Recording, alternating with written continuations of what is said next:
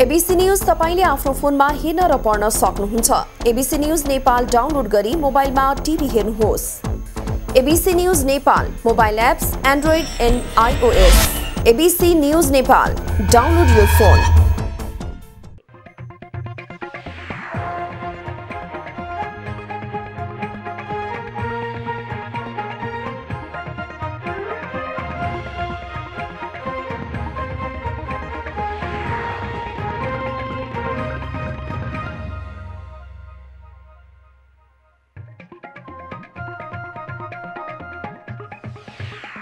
निर्वाचन आयोगले स्थानीय तह निर्वाचनको कार्यतालिका सार्वजनिक गर्यो। कार्यतालिका अनुसार वैशाख 16 गते उम्मेदवारी दर्ता गर्नुपर्ने। संविधान संशोधनको विषय कार्यसूचीबाट हटाउन विपक्षी दलको आग्रहपछि संसद बैठक स्थगित। संशोधन विधेयकमाथिको छलफल पछि धकेलिँदै। संविधान संशोधन प्रक्रिया अगाडि बढाउन नदिने विपक्षी 9 दलको निर्णय। मोर्चाले निर्वाचनमा प्रतिबद्धता जनाए संशोधनबारे छलफल गर्न सकिने। रूपन्देही 11 लाई पराजित गर्दै सङ्कटा क्लब। धरानमा जारी 19औं बुढासुब्बा गोल्ड कपको फाइनल प्रवेश। रूपन्देही 11 सेमी फाइनलबाट बाहिरियो। र अमेरिकामा बसोबास गर्दै आएका आप्रवासीलाई निकाल्न अमेरिकी सरकारले नयाँ रणनीति लागू गर्दै 1 करोड 10 लाख मानिसलाई असर पर्न सक्ने।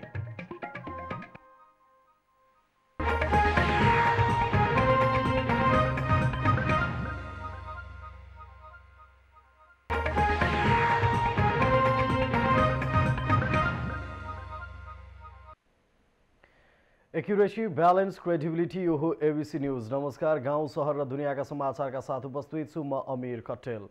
निर्वाचन आयोगले स्थानीय तह निर्वाचनको कार्यतालिका सार्वजनिक गरेको छ। आयोगले सार्वजनिक गरेको कार्यक्रम अनुसार वैशाख 16 गते उम्मेदवारी दर्ता गर्नुपर्नेछ। यस्तै 17 गते उम्मेदवारको विरोधमा उजुरी दिने र मनोनयन पत्र जाँच गर्ने, 18 गते मनोनयन भएका उम्मेदवारको नामावली प्रकाशन गर्ने र उम्मेदवारले नाम फिर्ता लिने कार्यतालिका सार्वजनिक गरिएको हो।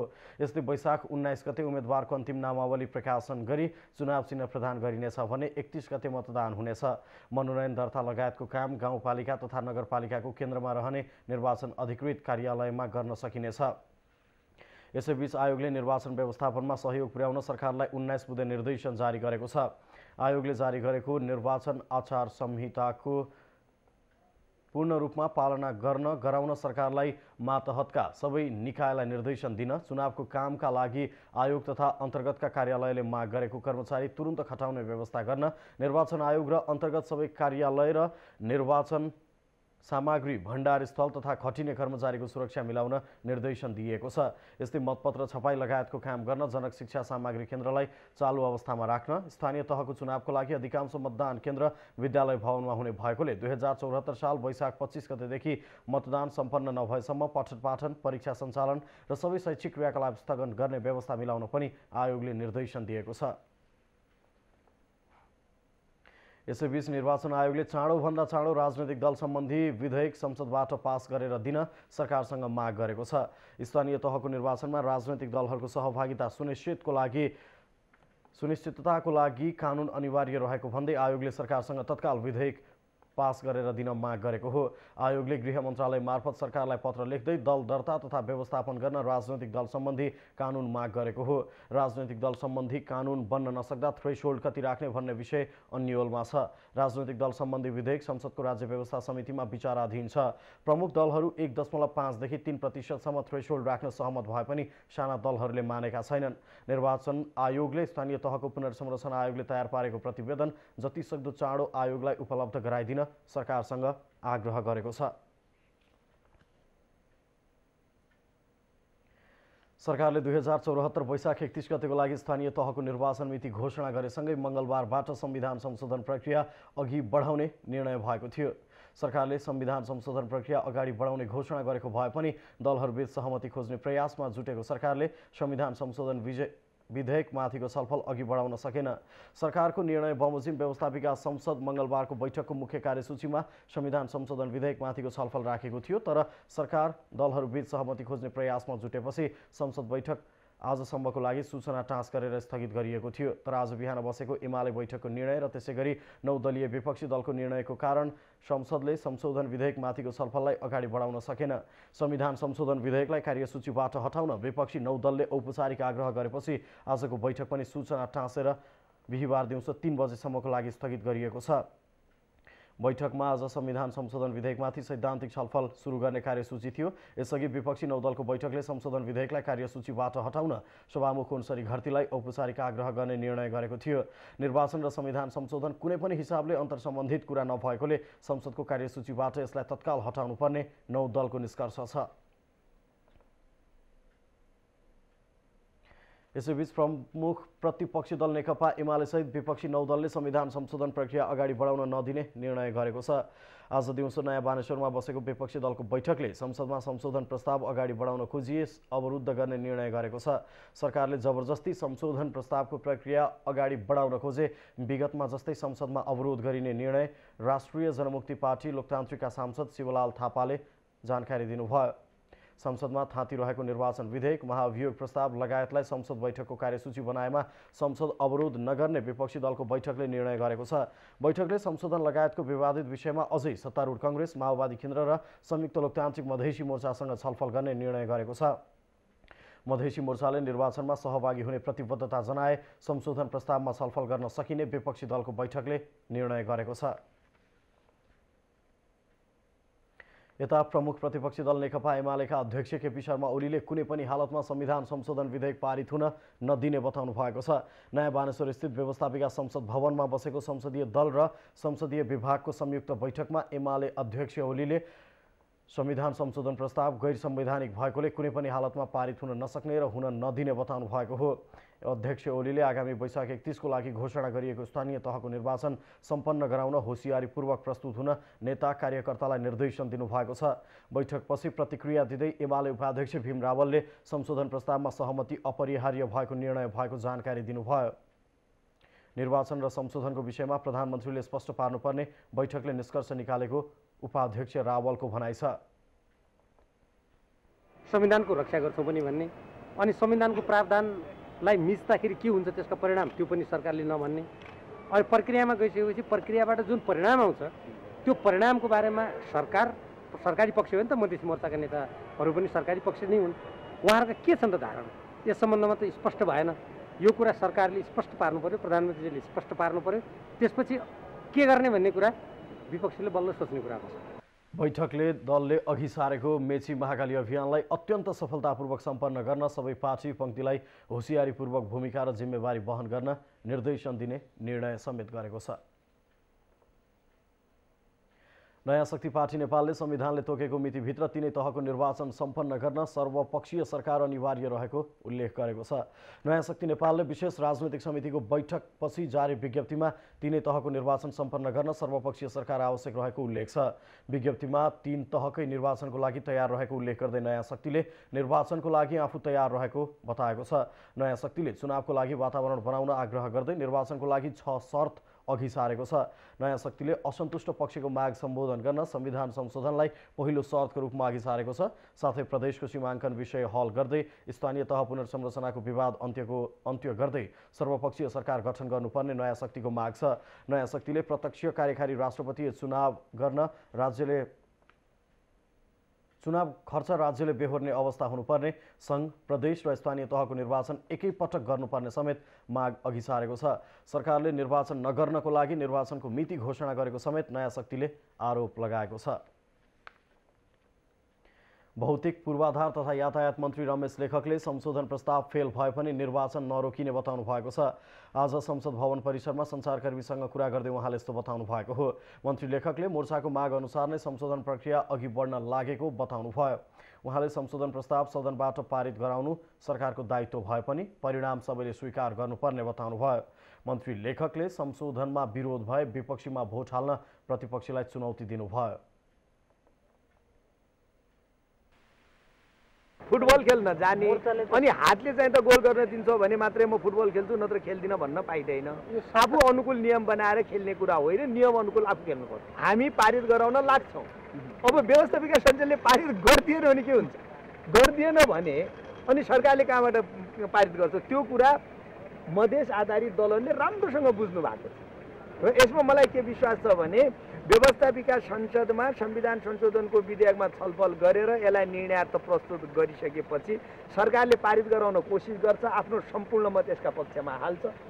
यदि पारित भए पनि नभए पनि मुलुक चुनावमा अगाडि बढ्छ, यसमा सबैले चित्त बुझाउँछन्, बुझाउनुपर्छ।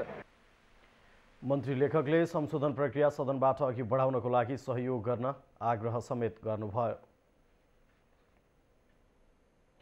जयबहादुर चन्दलाई प्रहरी प्रमुख बनाउने निर्णय विरुद्ध परेको रिटमा सर्वोच्च अदालतमा बहस सुरु भएको छ। अधिवक्ता कपिलदेव ढकाल र डिआइजी नवराज सिलवालको दुवै रिटमाथि न्यायाधीश हरिकृष्ण कार्की र तेजबहादुर केसीको इजलासमा निवेदकको तर्फबाट बहस भएको हो। निवेदकको तर्फबाट ओम प्रकाश अर्याल, भीमार्जुन आचार्य, शम्भु थापा लगायतले बहस गरेका छन्। निवेदकको तर्फबाट नै थप बहस हुन बाँकी छ, त्यसपछि विपक्षीको तर्फबाट बहस हुनेछ। बहस नसकिएपछि हेर्दा हेर्दैमा राखिएको छ। बहसको लागि कानुन व्यवसायको सूची लामो भएकोले बहस केही दिन लम्बिनेछ।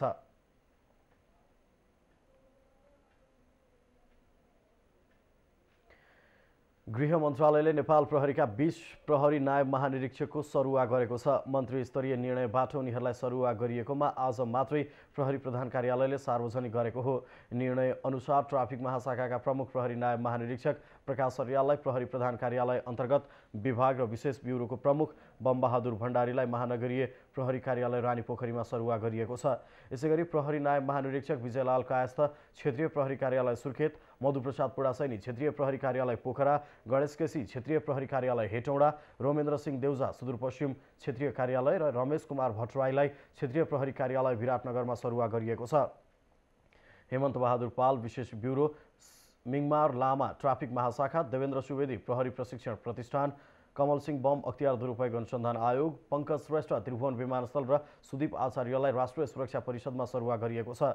यसैगरी प्रहरी प्रधान कार्यालय अन्तर्गत प्रहरी नायब महानिरीक्षक माधव प्रसाद नेपाल तालिम निर्देशनालय, गोविन्द प्रसाद निरौला अन्वेषण योजना निर्देशनालय, विजय कुमार भट्ट महिला तथा बालबालिका सेवा निर्देशनालय, केदारमान सिंह भण्डारी अपराध अनुसन्धान विद्यालय, पशुपति उपाध्याय कार्य विभाग, माधव प्रसाद जोशी प्रबन्ध शाखा र केशरीराज घिमिरेलाई मानव स्रोत साधन विभागमा सरुवा गरिएको छ। अब एकैछिन ब्रेकपछि हामीसँग हुनेछन् निर्वाचन नीति घोषणाको विरोधमा मधेसी मोर्चाले आह्वान गरेको बन्दको कारण तराईको जनजीवन प्रभावित, रौतहट निर्वाचन कार्यालयमा तालाबन्दी। यस वर्षको महाशिवरात्रि पर्व मेलाको सम्पूर्ण तयारी पूरा। शिवरात्रि पर्वको अवसरमा पाशुपत क्षेत्रमा गाँजा बिक्री वितरणमा रोक। काठमाडौँ निजगढ द्रुत मार्गको काम छिटो सुरु गर्नुपर्ने सांसदहरूको माग। द्रुत मार्ग निर्माणमा विनियोजित बजेट खर्च हुन नसकेकोमा आपत्ति। रूपन्देही 11लाई पराजित गर्दै सङ्कटा क्लब धरानमा जारी 19औं गुलासुब्बा गोल्ड कपको फाइनलमा प्रवेश। रूपन्देही 11 सेमिफाइनलबाट बाहिरियो। र अमेरिकामा बसोबास गर्दै आएका प्रवासीलाई निकाल्न अमेरिकी सरकारले नयाँ रणनीति लागू गर्दै 1 करोड 10 लाख मानिसलाई असर पर्न सक्ने।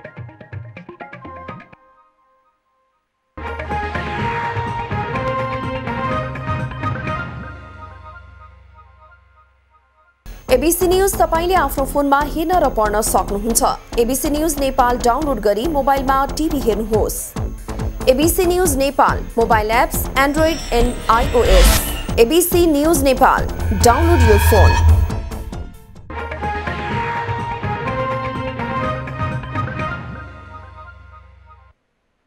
ब्रेकपछि एबीसी न्यूजमा स्वागत छ। स्थानीय तहको निर्वाचन मिति घोषणा गरेको विरोधमा संयुक्त लोकतान्त्रिक मधेसी मोर्चाले आह्वान गरेको मधेस बन्दको कारण जनजीवन प्रभावित भएको छ।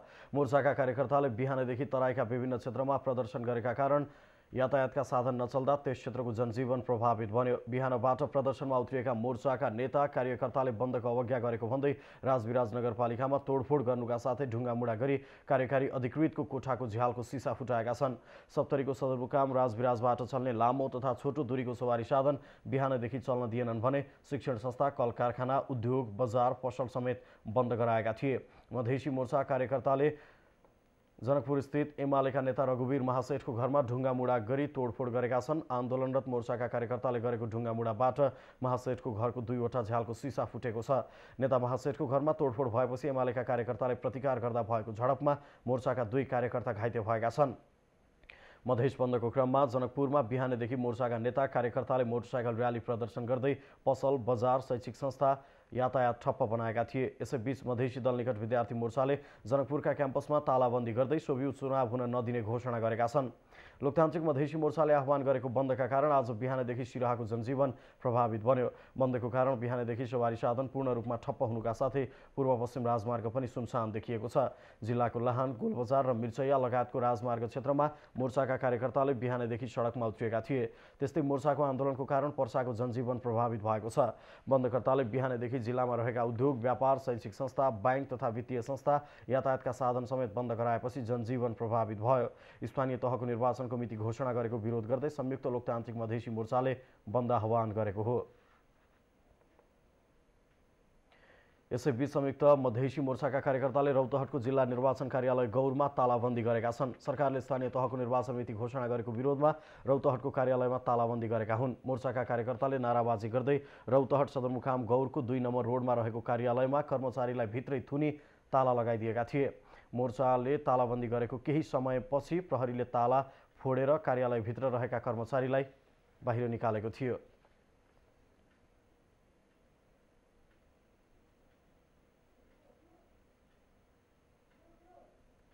नयाँ शक्ति पार्टी नेपालका संयोजक डाक्टर बाबुराम भट्टराईले आर्थिक समृद्धिको लागि पर्यटन क्षेत्रमा लगानी आवश्यक रहेको बताउनु भएको छ। काठमाडौँमा गन्तव्य नेपालले आयोजना गरेको सम्मान तथा अभिनन्दन कार्यक्रममा बोल्दै पूर्व प्रधानमन्त्री समेत रहनुभएका संयोजक भट्टराईले नेपालमा पर्यटनको अधिक सम्भावना रहेकोले पर्यटन क्षेत्रको विकास गर्दै आर्थिक समृद्धि हासिल गर्न सकिने भएकोले पर्यटन क्षेत्रमा लगानी आवश्यक रहेको बताउनु भएको हो। पर्यटन उद्योग नेपालको लागि अति महत्त्वपूर्ण रहेको भन्दै भट्टराईले यसको समुचित विकासको लागि ठोस कदम आवश्यक रहेको धारणा राख्नुभयो। सुरुको चरणमा हामीले चाहिँ बाह्य पर्यटकै आकर्षित ढङ्गले जानुपर्छ र त्यसको निम्ति पर्यटन पूर्वाधारमा हामी लगानी गर्नुपर्छ र त्यसको सँगसँगै अनि जब देशभित्रको चाहिँ आर्थिक स्थिति अगाडि बढ्दै गएपछि आन्तरिक पर्यटन वृद्धि हुँदै जान्छ र आन्तरिक पर्यटनको भनिमा ठुलो सम्भावना चाहिँ म देख्छु, किन हाम्रो जुन यत्रो विविधता छ। कार्यक्रममा बोल्दै संयोजक भट्टराईले पर्यटन क्षेत्रको विकासको लागि एक प्रदेश, एक राष्ट्रिय र एक अन्तर्राष्ट्रिय विमानस्थल आवश्यक रहेको बताउनुभयो। संसदीय प्रक्रियाबाटै दलहरूबीच देखिएको विवादको समाधान खोजिनुपर्ने नेकपा एमाले र मधेसी मोर्चाका नेताहरूले बताएका छन्। एबिसी न्यूजको नियमित टक शो एबिसी वाचमा कुरा गर्दै नेकपा एमालेका नेता एवं सांसद रामवीर मानन्धर र राष्ट्रिय मधेस समाजवादी पार्टीका महासचिव एवं प्रवक्ता केशव झाले संसदीय प्रक्रियाबाटै समाधान निस्कने भएकोले सबैले यसको लागि प्रयास गर्नुपर्ने बताउनु भएको हो।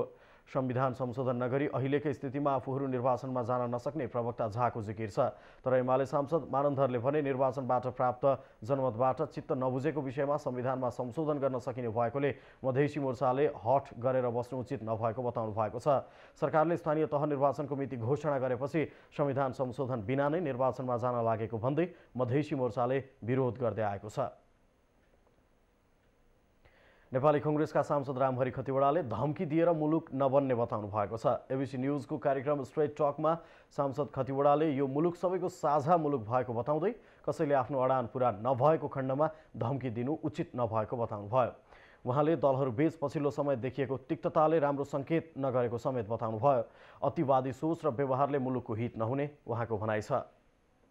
अनुसार संसदमा निर्वाचित भएर आएका मान्छेहरू त्यहाँभित्र जाने, बहिष्कार गर्ने, तलब भत्ता लिने, गोजीमा हाल्ने त के भने फेडरलिजम यदि हामीले स्वीकार गरिसकेका छौँ भनेदेखि सङ्घीयताको सिद्धान्तमाथि आधारित भएर केन्द्र र प्रान्त।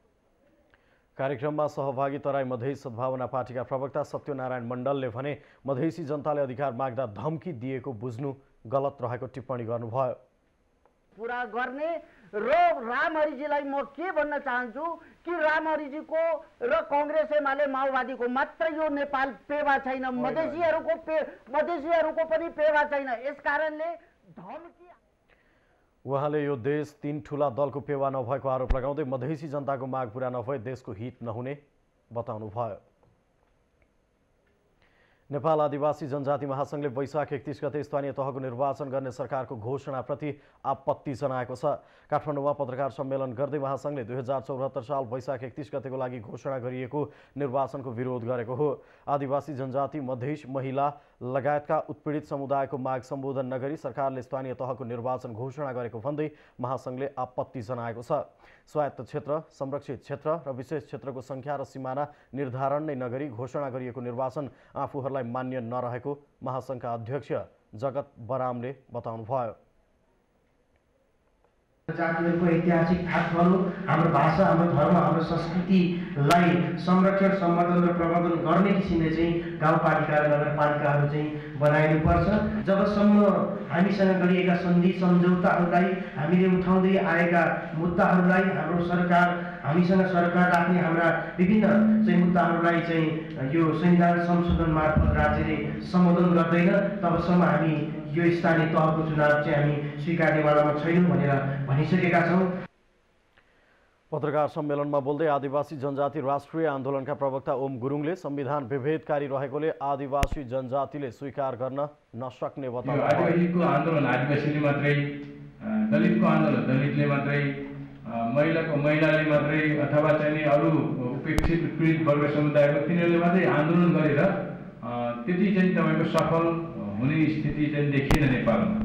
त्यसले गर्दाखेरि यस्तो स्थितिमा सबै उत्पीडनमा परेका समुदाय, वर्ग, क्षेत्र, लिङ्ग, जाति सबैको चाहिँ जनताहरू चाहिँ तपाईँको मिलेर एक किसिमको राष्ट्रिय आन्दोलनकै चाहिँ तपाईँको एउटा पहल गर्नुपर्छ भन्ने उद्देश्यले नै आदिवासी जनजाति राष्ट्रिय आन्दोलनले मधेसी चाहिँ मोर्चासँग सङ्घीय गठबन्धन निर्माण गरे हो।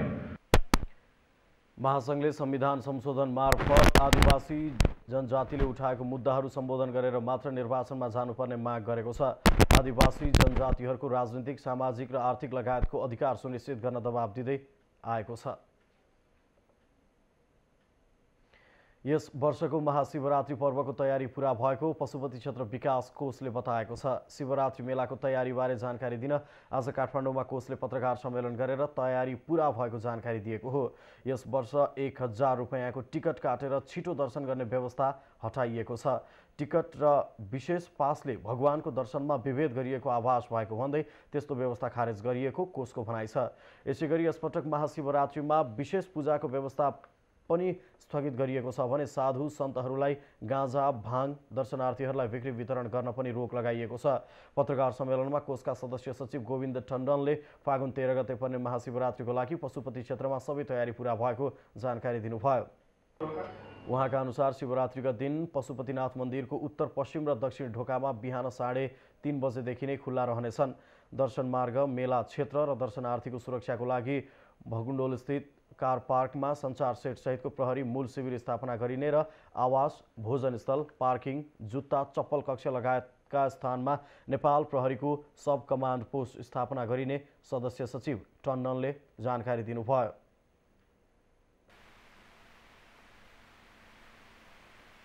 बिहानदेखि नै मन्दिरको ढोका खुलेको हुन्छ 3:30 बजेदेखि।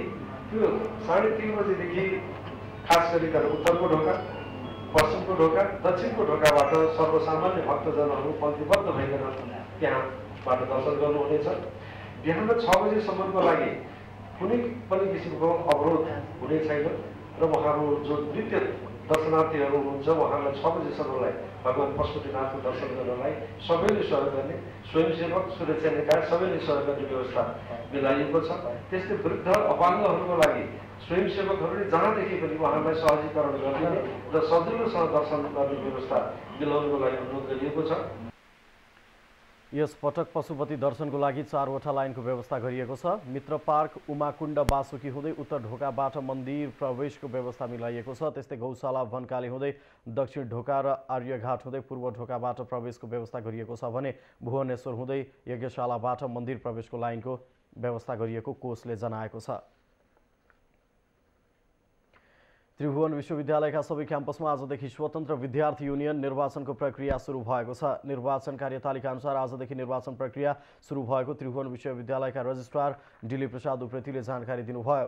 उहाँका अनुसार निर्वाचनको लागि आज देशभरका त्रिवीका आङ्गिक र सम्बन्धन प्राप्त क्याम्पसले सोभियु निर्वाचन मतदानमा सहभागी मतदाताको नाम प्रकाशन गरेका छन्। सोभियु निर्वाचनको मिति फागुन 18 गते सारिएपछि नयाँ कार्यतालिका अनुसार निर्वाचन प्रक्रिया सुरु भएको हो। प्रक्रिया अनुसार नै निर्वाचनमा सहभागी विद्यार्थी सङ्गठनले आजसम्म क्याम्पस निर्वाचन समितिमा सङ्घ सङ्गठन दर्ता पनि गराउने अन्तिम समय तोकिएको छ। निर्वाचन प्रक्रिया अनुसार फागुन 12 गते प्रत्यक्ष तथा समानुपातिक तर्फका उम्मेदवारको मनोनयन पत्र वितरण गरिने, 14 गते उम्मेदवारले मनोनयन पत्र दर्ता गराउने र 15 गते उम्मेदवारको अन्तिम नामावली प्रकाशन गर्ने तथा फागुन 18 गते मतदान तोकिएको छ। यसअघि त्रिवीले फागुन 14 गतेदेखि हुने निर्वाचनको लागि फागुन 1 गतेदेखि निर्वाचन प्रक्रिया सुरु गरेको थियो।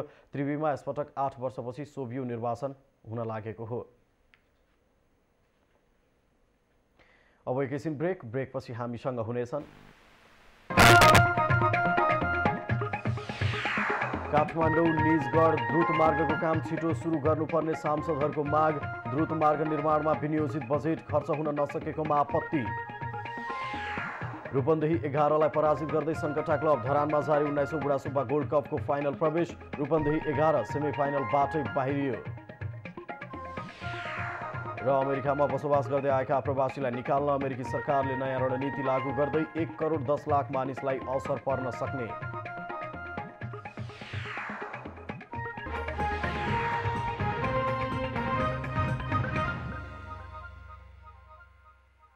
एबीसी न्यूज तपाईले आफ्नो फोनमा हेर्न र पढ्न सक्नुहुन्छ। एबीसी न्यूज नेपाल डाउनलोड गरी मोबाइलमा टिभी हेर्नुहोस्।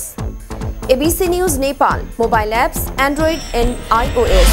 ABC news Nepal download your phone.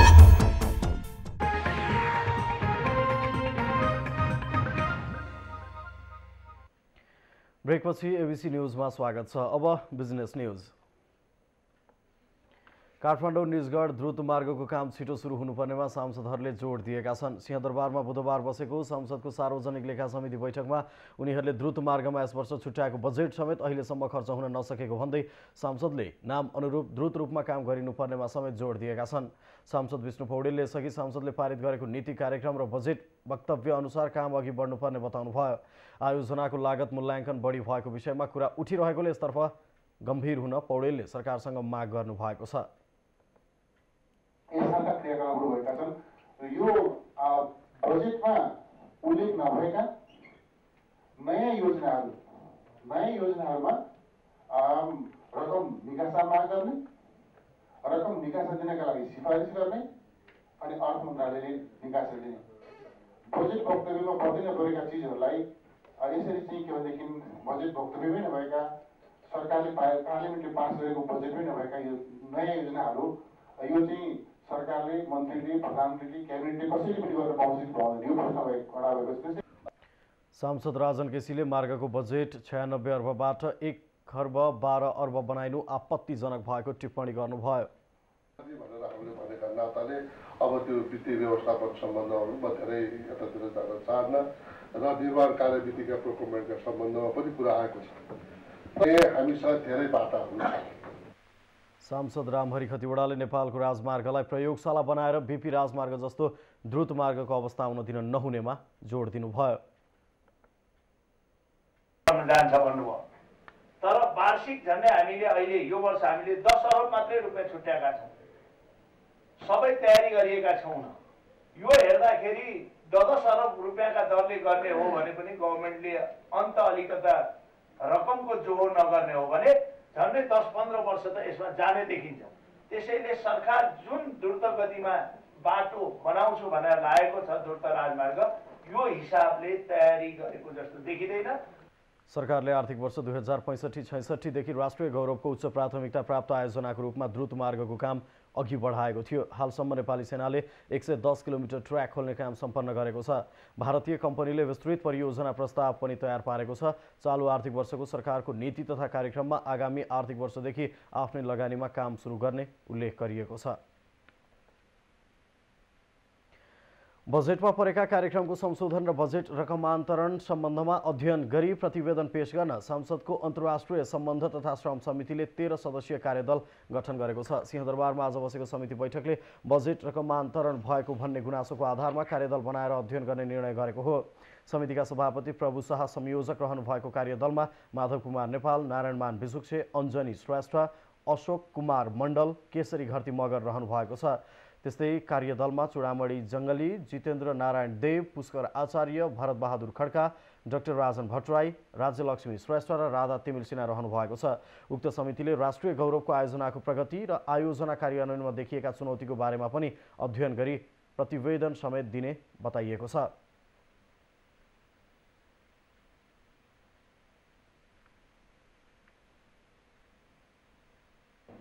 सके जतिका मानिसहरूसँग परामर्शमा नाम लिइरहेका छौँ। नाम पनि यताउति मिलाउन सक्छौँ हामीले। माननीय सभापति प्रमुख साहब, माननीय माधव कुमार नेपाल, माननीय नारायण दीक्षे, माननीय जितेन्द्र देव, माननीय भरत बहादुर खड्का, माननीय अनिल श्रेष्ठ, माननीय पुष्कर आचार्य, माननीय राजन भट्टराई, माननीय चूडामणी जङ्गली, माननीय अशोक कुमार मण्डल, माननीय केसरी घरती मगर, माननीय राज्यलक्ष्मी श्रेष्ठ, माननीय राधा तिमिल सिन्हा, यसरी 13 सदस्य। बैठकमा सांसदले राष्ट्रिय गौरवको आयोजनालाई तीव्रता दिने सम्बन्धमा कागजी लेखापढी मात्र नभई पूर्वाधार निर्माणलाई छिटो गति प्रदान गर्ने काममा जुट्न सरकारी अधिकारीलाई सुझाव दिएका थिए। राजधानीको भृकुटी मण्डपमा राष्ट्रिय छाला जुत्ता तथा वस्तु प्रदर्शनी सुरु हुने भएको छ। कला र कौशल हाम्रो, नेपाली ब्रान्ड नै राम्रो भन्ने नाराका साथ 6औं राष्ट्रिय छाला जुत्ता तथा वस्तु प्रदर्शनी सुरु भएको हो। नेपाल छाला जुत्ता उत्पादक सङ्घको आयोजनामा सुरु भएको मेला फागुन 19 गतेसम्म सञ्चालन हुनेछ। मेलामा बिक्री गरिने जुत्ता चप्पलमा 15 देखि 25% छुटको व्यवस्था रहेको छ। मेलामा खरिद गरिएका जुत्ता चप्पलमा 6 महिनासम्मको वारेन्टी समेत रहेको आयोजकले बताएको छ।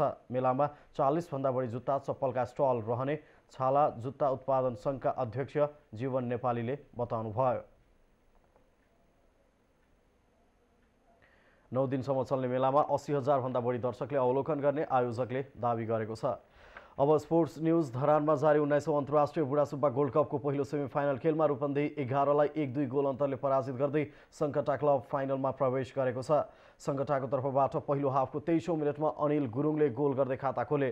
त्यसैगरी रूपन्देही 11को तर्फबाट पहिलो हाफको 43औं मिनेटमा अमर डङ्गोलको पास सदुपयोग गर्दै दीपक राईले 1 गोल गरे र खेल बराबरीमा पुर्याए। पहिलो हाफमा दुवै टिमका तर्फबाट 1-1 गोल मात्र भयो। दोस्रो हाफमा रूपन्देही 11का खेलाडीले सङ्कटाका 2 जना खेलाडीलाई लडाउँदा सङ्कटाले पेनाल्टी गर्ने अवसर पायो। खेलको 36औं मिनेटमा अनिल गुरुङले पेनाल्टीलाई सदुपयोग गर्दै टिमलाई जितको नजिक पुर्याए। रूपन्देही 11को तर्फबाट गोल गर्ने अवसर पाए पनि थप गोल गर्न नसक्दा 1 गोलमै चित्त बुझाउँदै सेमिफाइनलबाट बाहिरिएको छ। खेलको man of the match Sankata क्लबका अनिल गुरुङ घोषित भए। उनले नगद 5,000 ट्रफी र प्रमाणपत्र पाए। सङ्कटा क्लब काठमाडौँले भोलिको विजेता टिमसँग शनिबार उपाधिको लागि प्रतिस्पर्धा गर्नेछ।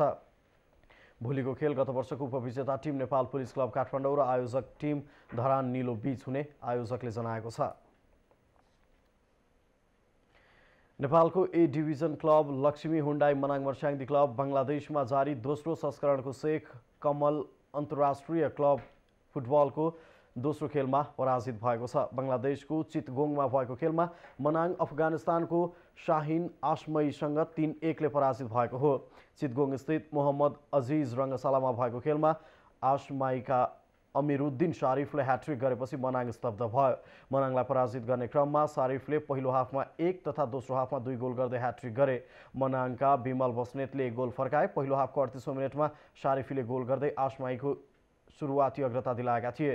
पहिलो हाफ 1-1 गोलले अघि रहेको आशमईले दोस्रो हाफको 65औं मिनेटमा शारिफीको गोलबाट अग्रता दोब्बर बनायो। त्यसपछि खेलको 72औं मिनेटमा मनाङका बिमल बस्नेतले गोल गर्दै खेल 2-1 मा ल्याए, तर खेलको 75औं मिनेटमा शारिफीले पेनाल्टीमा गोल गर्दै आशमाईलाई 3-1 ले जित दिलाए।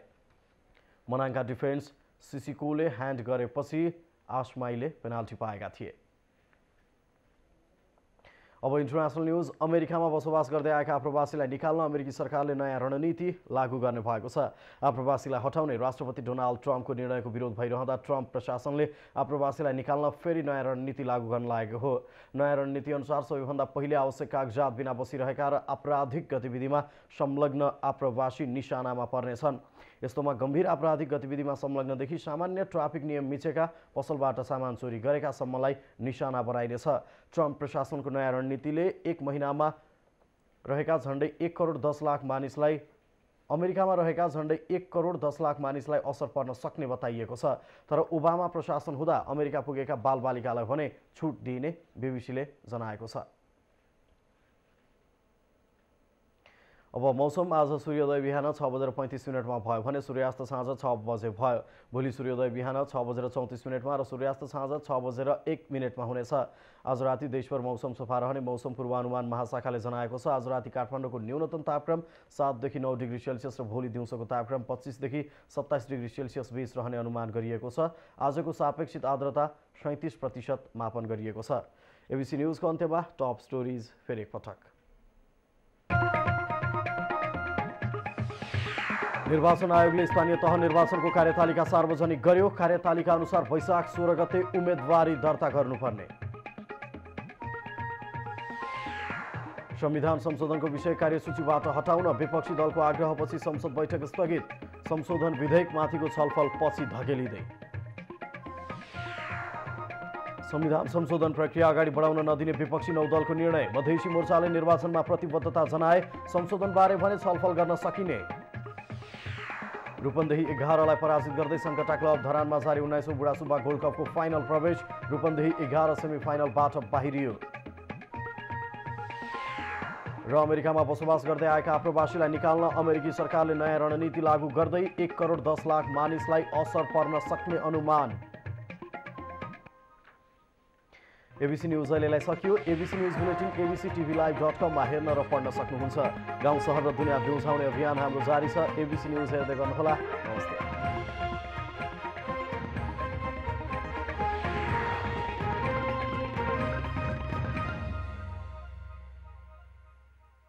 एबीसी न्यूज तपाईले आफ्नो फोनमा हेर्न र पढ्न सक्नुहुन्छ। एबीसी न्यूज नेपाल डाउनलोड गरी मोबाइलमा टिभी हेर्नुहोस्। ABC news Nepal mobile apps Android and iOS। ABC news Nepal download your phone.